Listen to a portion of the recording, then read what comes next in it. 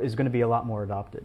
So let's switch gears and talk about the third leg of the triangle, clouds, cloud providers, and where you try this sort of system and where we think it's going. But you know, I guess again, we started by saying we developed on our laptops, called those little clouds.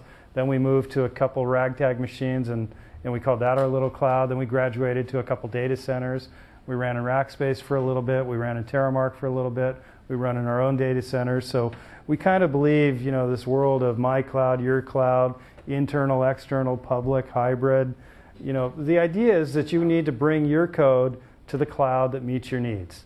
Sometimes that cloud is in your data center. Sometimes it's in a public data center. Sometimes it's in a secure data center with armed guards and machine guns around it.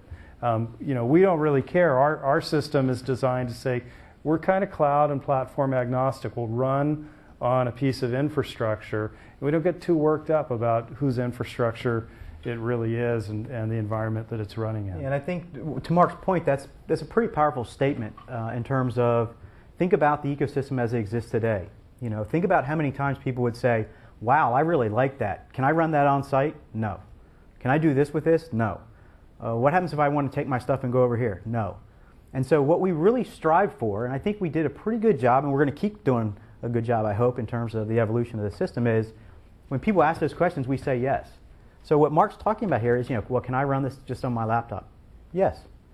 Can I run it in my own data center on my own computers? Yes. Can I run it in my own provider with machines over there? Yes. Can I run it from my laptop? Can I run it off of a memory stick? I mean, how big does a cloud really have to be cloudy?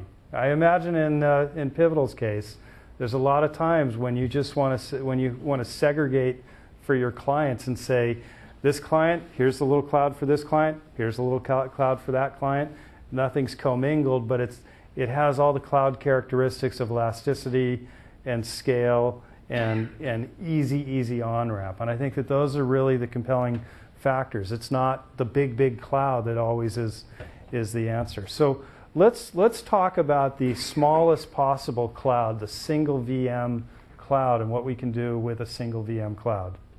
Sure, and so we'll switch to a demo for that. And Mark talked about it. You know, we had to start somewhere in terms of developing actually on our own laptops. And so what I have here is I have a bare bones Macintosh standard issue 13-inch MacBook, and we're going to go ahead and just stand up a MicroCloud. And we'll all keep our fingers crossed. And so this is a distributed system. This isn't something that's totally different running in Cloud Foundry, the service, or one of our vCloud provider partners versus what's running on your laptop. Everything is exactly the same.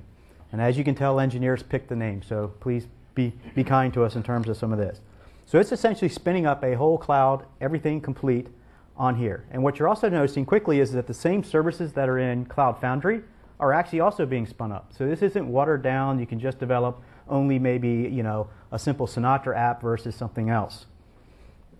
Now, so depending on the size of that machine and that VM, you could probably run 20 or so Sinatra apps, maybe a couple Java apps, and basically what you could do on that machine natively.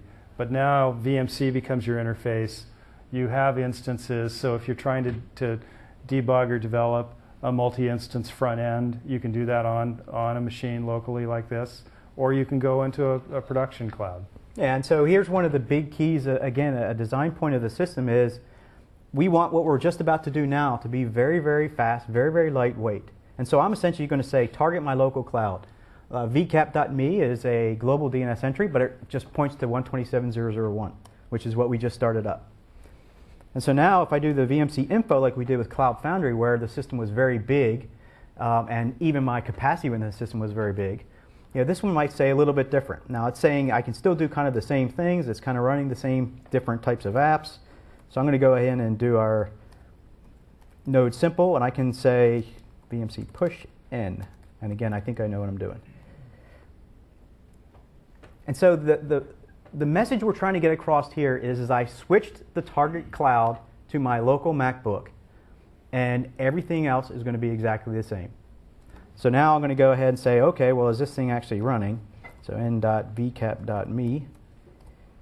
Yep, it's running. All right, VMC instances n to 10. Okay, the IP won't change because it's simply my loopback, right? But the ports are changing, meaning there actually are those things running. VMC services. So I have Redis, Mongo, and MySQL. Very small versions of them, but they're all available, they're all running. We've taken the pain of setting them up, doing everything we need to do. You as a developer just need to bind to those. And so again, with the create service, I'll create a Redis service and I'll say bind it to end. And so all of these things that you're doing, you're interacting with a service cloud and now a small cloud that's actually running on my laptop. And nothing changes. We're doing the exact same thing. We've already shown you, at the framework level, by supporting multiple frameworks, we've kind of leveled the playing field there that says, come to our cloud, bring your framework. If we don't run it, go hack on some code, send us a pull request, and we'll run it. But we have a pretty good offering out of the gate. With this cloud thing, we're showing you the next degree of portability where you can say, I take all that for granted that I can push apps into your cloud and bring my framework and use your services, but now I want mobility across clouds. So this is, Paul's reference to the Hotel California where you can come in but you can't get out.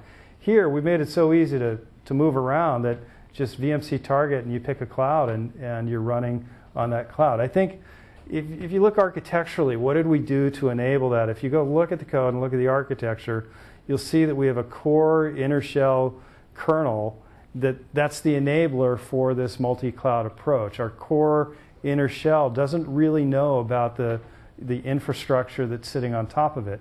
It needs a network, it needs processes, it needs some containment, but it doesn't have to know about AMIs or VMs or vSpheres or vCloud APIs or any of that stuff. It's really a raw kernel that will let you run a cloud on bare metal, on vSphere, on vCloud, on public clouds, on private clouds, inside or outside, with full symmetry across the spectrum of clouds.